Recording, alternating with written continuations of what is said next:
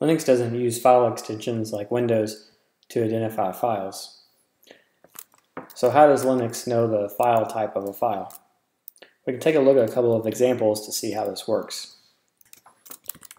In this folder, I've got some files, some of which don't have extensions, others have the wrong extension. Files are identified by using markers that are typically found at the beginning of the file or the end of the file. These are just patterns of characters that identify that file type. For example, PNG files typically start with a symbol followed by the letters P and G. Similarly, other file types like JPEGs have their own file identifiers. We can look at these in some of these files that we have here by using hex dump to dump out the first characters of the file.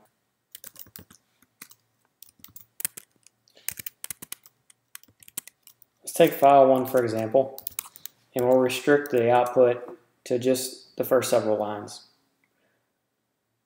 Because this is an Intel processor-based computer, these small blocks are read from right to left. So here we see 8950 4E47. If you were to take those characters and look those up on an ASCII chart, you'll see that they're a symbol followed by the letters P and G. So this file named file1.jpg or JPEG is actually a PNG file.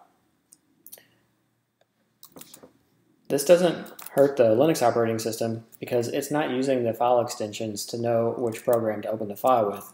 It's looking at these file identifiers. If we try to display this file, it'll display just fine.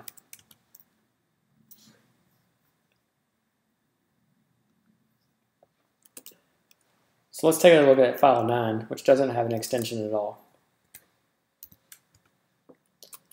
With file 9, we see 54B0304, an identifier sometimes found in Excel files.